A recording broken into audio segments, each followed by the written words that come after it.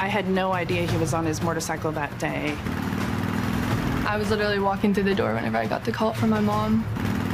That's just something I never imagined, that like life would just kind of pause for a moment, stop. The first thing I heard was a woman on the other end saying, "Your husband's okay, but he's been in a motorcycle accident and he's on his way to the hospital." Normally when people say that, like, it's not really how it is. And you always hear about how like life could just go so fast, but I've never felt that until then. What if that was the last time that I hugged Dad or saw him leave and I didn't even really say bye? October 2nd, 2020. Rob Hull was riding home from a meeting in downtown Nashville when he was hit from behind by a truck and launched over the handlebars of his motorcycle. His head hit the pavement as his body skidded on the highway. His wife, Carrie, his son, Mason, and his daughter, MJ, rushed to the hospital, contacting family and friends for urgent prayer for his survival. We were texting all of the people that we knew just to pray for him, and we were praying for him on the way there because we had no idea how bad it was going to be or what to even expect. Through prayer, I've seen God work miracles, and we just needed prayer. We needed people to rally around us, and we needed to pray for Rob. Rob was taken to the nearest trauma hospital, fading in and out of consciousness. So with COVID restrictions, they only let Mom in there to go see him.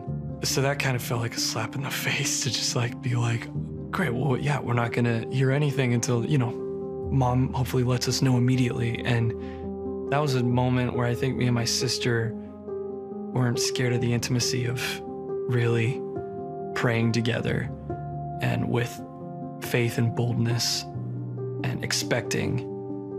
I think that's something I'll always really appreciate looking back, was getting to share that with my sisters, that we had each other to pray together.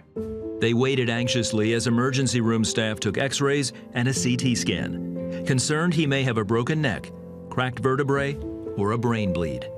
Still unsure of Rob's condition, Carrie cautiously approached her battered husband. I think that's when the fear started to set in, was the minute I saw him in the bed, and was almost afraid to walk any closer to see what I was gonna see. I remember looking down and seeing his boots and his clothes on the ground, and they were shredded, like the boots were shredded. And that really hit me, how bad it actually was. And then when I came up to the side of him, I could see all the road rash and everything on the whole right side of his body. Rob drifted in and out of consciousness while they waited for the results of the CT scan. Finally, Carrie was able to FaceTime MJ and Mason. The first thing that I saw was my dad sitting there with a neck brace on. He could barely talk, and he was just like looking at us, and it was scary, but it was good to see that he was talking to us and he was there alive when probably shouldn't have been. It was such a deep breath of relief that was like, okay, he's conscious. But, you know, seeing someone you love in that state of just pain was just really hard to look at. After several hours, they received amazing news. Doctors determined that although Rob had suffered a traumatic brain injury, he was cleared to go home that same night. I remember this nurse looking over my chart. She goes, well, we can't find any brain bleed. We can't find any cracked vertebrae. We can't find any broken bones. You are lucky. And I was laying there still in my neck brace on the table, you know, and I said, this isn't luck. I'm blessed. This is God with me, you know. Man, he was, yeah, God was with me. I mean, there was no broken bones or internal bleeding. I just knew, okay, God had him. I mean, God really protected him that day. It was just a miracle, just knowing how bad it really could have been. And then just seeing my dad walk out of the hospital that night and hugging us and everything, like, it was truly a miracle. I just remember just deep appreciation for everything that I got to share with my dad and continue to get to share with my dad because of his recovery from the wreck. Just joyfulness that we get to still go on adventures, make things as creatives. And yeah, I mean, every time I see him, I just so thankful. Knowing that Rob could possibly not be here today is just, I mean, I'm so thankful and grateful that God spared his life that day. Rob made a full recovery, thankful for answered prayers in his family's desperate time of need.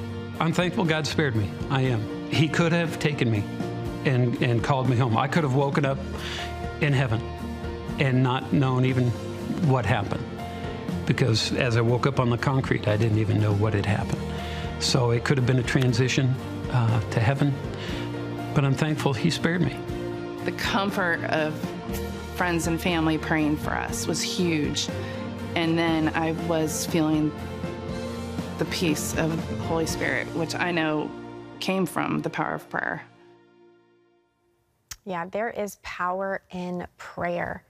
And I don't know if recently you've been just doubting God and doubting the goodness of God and doubting the power of prayer and doubting if God even hears your prayers.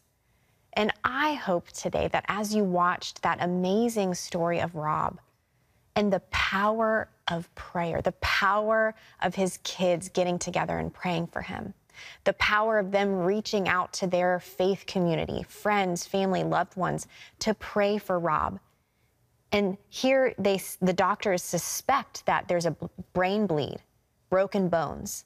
And then next thing, hours later, the test results come back. There's nothing wrong with him but a little bit of road rash, and he's able to go home and be with his family and friends and live.